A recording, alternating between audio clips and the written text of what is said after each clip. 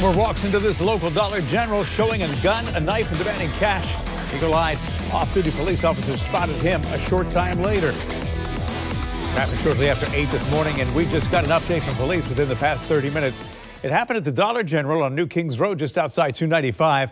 News 4 Jax reporter Bree Isom joins us live. And Bree, that off-duty officer chased the suspect until he lost sight of him in the woods.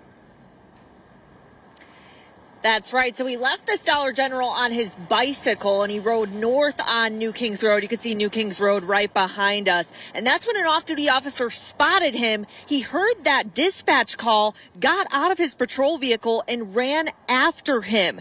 Now, JSO says these clerks inside of the store, they're pretty shaken up about the whole situation, but they're glad that JSO finally got him. Now, JSO says this call came out and they responded at about 8:17 this morning. The clerk says the suspect had a knife and gun and demanded the money.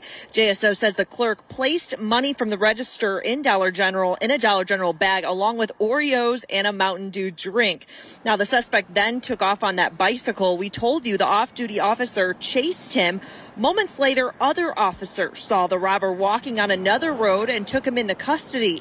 Officers then located the items he stole, his mask and his bike that he rode. A canine unit responded and did a search of the wooded area that he ran off to and found the firearm, the knife, a black hooded jacket. And officers are thankful they were able to arrest this suspect quickly without any incident. We're also very thankful that obviously, we didn't have to use force.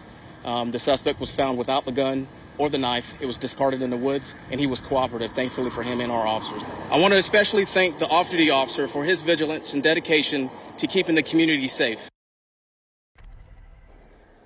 Now, that officer that talked during the briefing said even though they got that suspect, they want to hear from anyone that was in this Dollar General or around at that time to know what they heard and what exactly happened. I'm reporting live on the north side. Bree Isom, Channel 4, the local station.